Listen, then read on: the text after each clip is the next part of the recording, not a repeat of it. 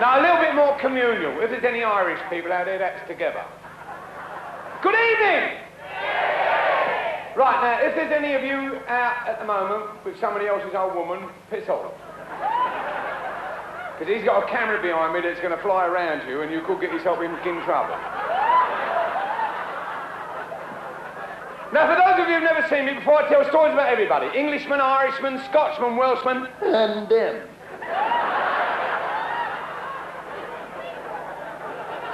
You seen any? Trouble is, the bastards sit in the shadows and you can't find them. The luck I've had, he might have had his teeth out. Where are you? Now, I never swear under any circumstances. I've got a catchphrase. The word is blinkin' hell. I've left off the blink and I call it kin hell. Now, you can please your kin self whether you believe it or whether your kin don't. We'll get rid of the Irish toys because I don't know how upsetting them bastards because they throw pins at you. And if they do run, they've got an hand grenade in their mouth. Now, Ian, this Irishman had a boil on his arse and stuck the plaster on a mirror. Now, this is true. I wouldn't tell him that. It's true. This coloured fella. I thought I saw one then. Got to be so careful because the bastards can throw a spear from 200 yards.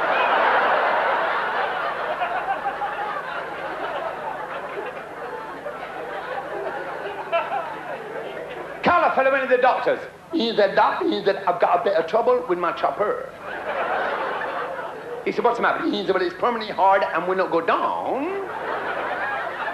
He said, it doesn't look very big. He said, I got it strapped to my leg. He said, well, have a look at it. He drops his trousers, undone this belt underneath his knee and can wallop up his cup. He said, see it? I said, see it? Look at the king size of that. He said, you've got more to piss with than I've got to walk with. Look at the king size. He said, but it's like that all the time and it will not go down. He said, you want it soft? He said, yeah. He said, have you tried masturbation? He said, what do you mean, the J, Arthur? Yeah. I've had 2 or 3 of them, but it makes my arm ache right out there. He said, hang on, so I got his little rubber hammer and he's hitting the helmet. Doing, doing. He said, that don't do it. I tried banging it against the wall and the wall fell over. He said, this wants a shop. Are you going anywhere? He said, where can I go with a chopper like this? He said, right, meet me at Euston Station, platform 7, 7 o'clock. We'll get rid of that. So he's met in there. He said, right, I've got a reserved first-class compartment. We'll get on a train, and when the train picks up a bit of speed, you get your dick out. I'll lower the window, because you won't be able to reach it. You stick it out, and the cold air will... He said, look here. King train's doing 90 miles an hour. He said, open the window, stick it out. He said, right, stick it out. He said, it's soft. He said, no, still it's hard. So, bring it back. He said, I would, but what do I do with all these meal bags?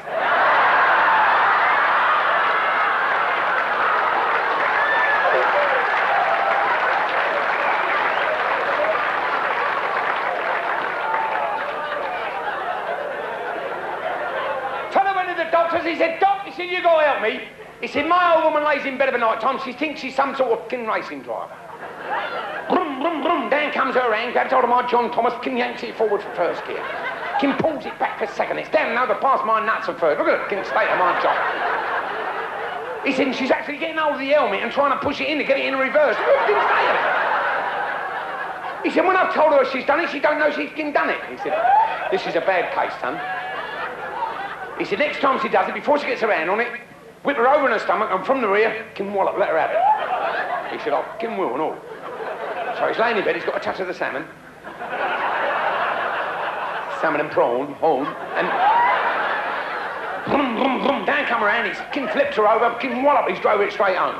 She's looked up and said, 4 gallons, please.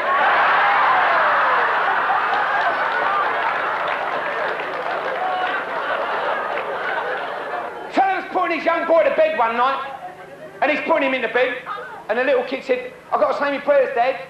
So he's gone round, knelt down the side of the bed. God bless Mummy. God bless Daddy. God bless Grandma. Tell her Granddad. I thought, that's funny, the old man didn't tell me he was going away. So he was downstairs talking to his wife. He said, is your father going away?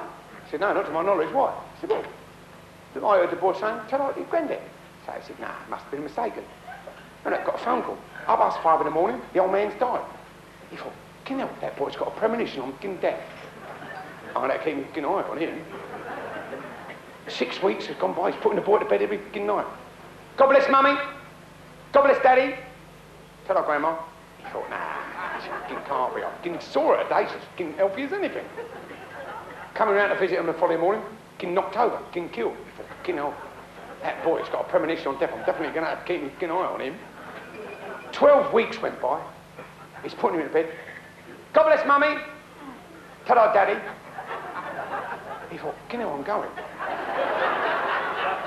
He thought, I ain't going to bed, that bastard ain't going to catch me. So he sat up all fucking night. He thought, I ain't going to go to sleep, the bastard ain't going to get me. He said, but I ain't going to work in my car, the bastard might knock me over. So he's gone to work all through fucking back fences. And he's sitting in work.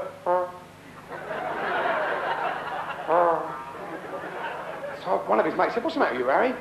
Oh, he said, I can feel horrible. He said, you can go home, keep farting all around here all day.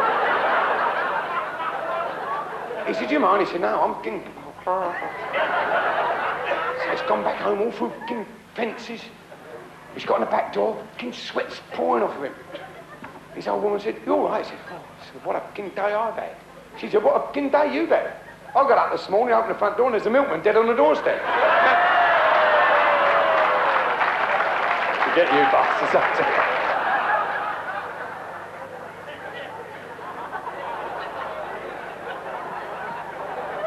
It's a tit, that, isn't it?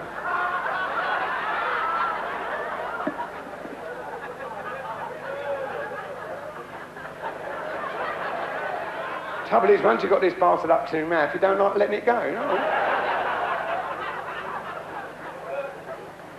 I do like getting pissed, do you too? It's the only way to go to bed, isn't it? Because when you get up in the morning, you know sometime during the day you're going to feel better, don't you? You're waving that around, love. Are you hot or somebody farted over there?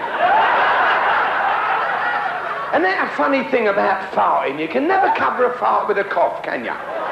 You always sort of, you can't time it, can you? And if you're lucky enough to let her, don't they? Can stink them quite.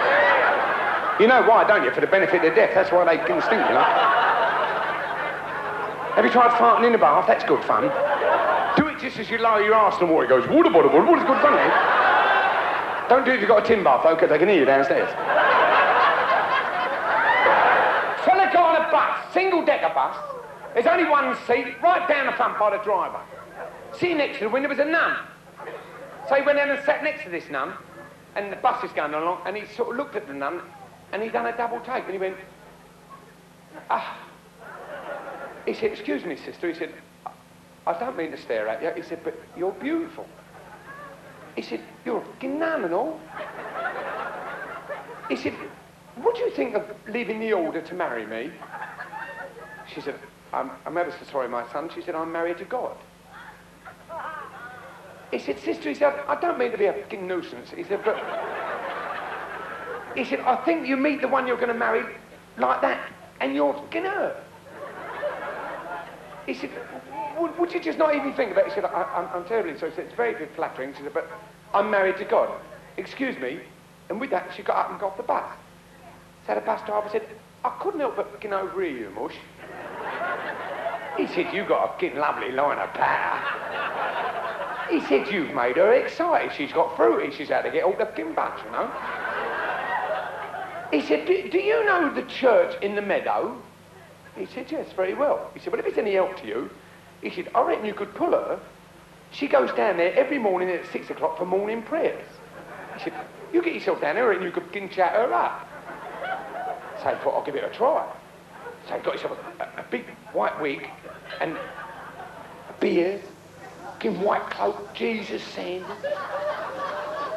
5:45, he's standing behind a fucking tree waiting.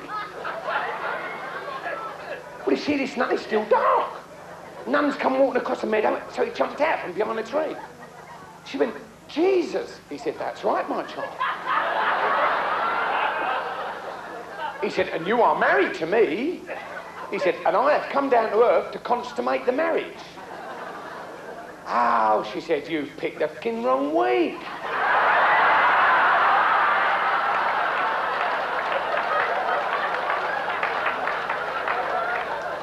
So Jesus said, that's a fucking nuisance, I've got the horn there. She said, well, I don't mind taking a bit out the back. Oh, he said, all right. So he turned around and then up against the tree, fucking wallop. He's given one up the back, hasn't he? But when he was finished, he felt horrible. He thought, fucking numb up, stuffed and numb, a dirty bastard. And he felt remorse, you know, and he said, sister, he said, I've got a confession to make. He said, I'm not Jesus. He said, I'm that bloke on a fucking bus. And the nun said, well, I've got a confession as well. I'm not the nun, I'm the bus driver.